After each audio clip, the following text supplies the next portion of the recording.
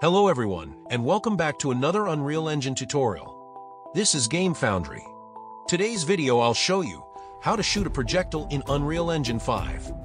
Before we start, I'd like to ask you to like and subscribe to the channel. Having done that, let's get started.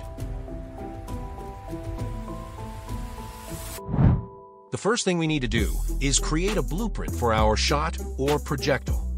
Open your blueprint and let's start editing.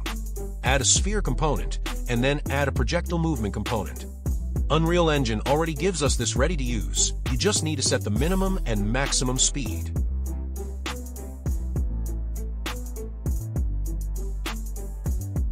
Now, go to the third-person character blueprint. Inside the camera boom, create a new empty static mesh. Move the camera boom to the character's neck height. Then, move the static mesh in front of the player's face. This will be the spawn point for the projectile. Go to the event graph. Add an input for the left mouse button. Get a reference to the static mesh, then get its world location and rotation. Now use the spawn actor from class node. Right-click and split the transform pin. Then connect the location and rotation from the static mesh to spawn the projectile correctly. Next, open the blueprint of your enemy. Create a new sphere collision inside the enemy. Add the onComponent begin overlap event. In the event graph, use the Set Simulate Physics node to activate physics on the enemy's mesh.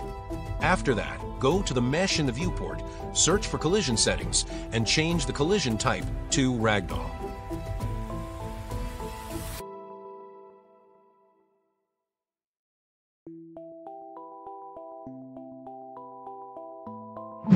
And that's it, guys. Thank you so much for watching.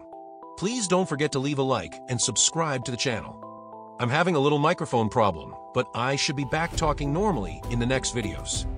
See you in the next one. Bye-bye.